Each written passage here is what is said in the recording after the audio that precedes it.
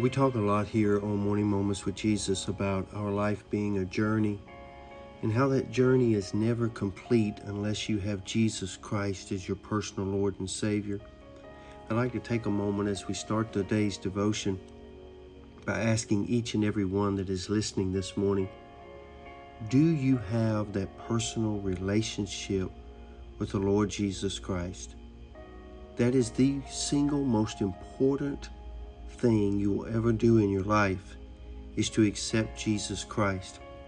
Because once you accept Him, then the journey of your life is filled not only with the great things that the Lord brings to us by saving us and delivering us, but it also provides you great warning signs along the way that lets you know if you are going in the right direction in your life, the decisions that you make, are they the best ones for your life? I always look at the journey that we go through as going down a highway, and along that highway you'll see certain signs. One may say a dangerous curve up ahead. One may say, men at work or road construction. One may even say it's a dead end. But those warning signs are placed there for a reason.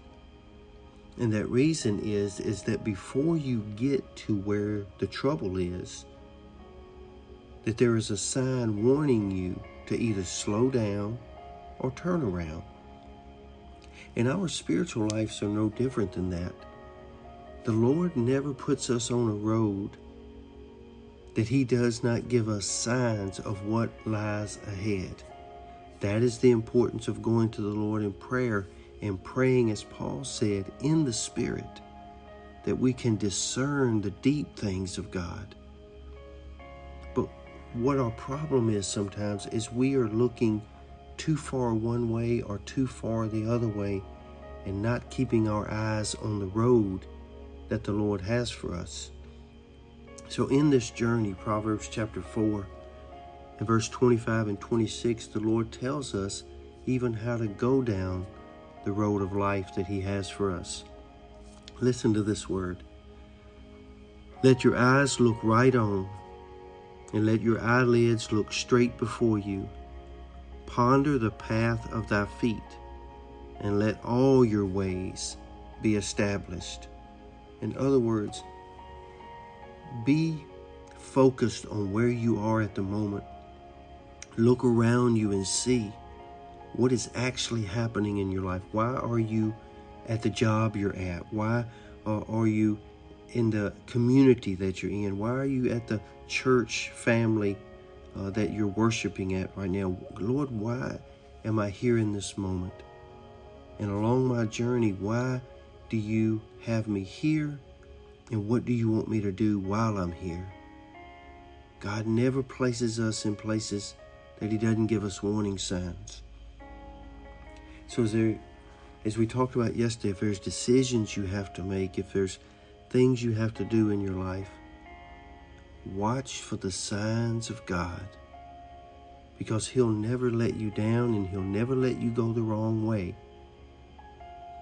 So I pray that day a blessing over your spiritual eyesight, that your heart would be connected with Him in such a way that no matter what path He has you on, that you will quit looking to the right or to the left or all around, being distracted.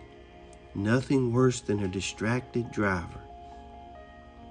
And there's nothing worse spiritually than a distracted believer on the road that God has for us. So be safe and be strong and be blessed today in the fact of knowing that God has directed your path.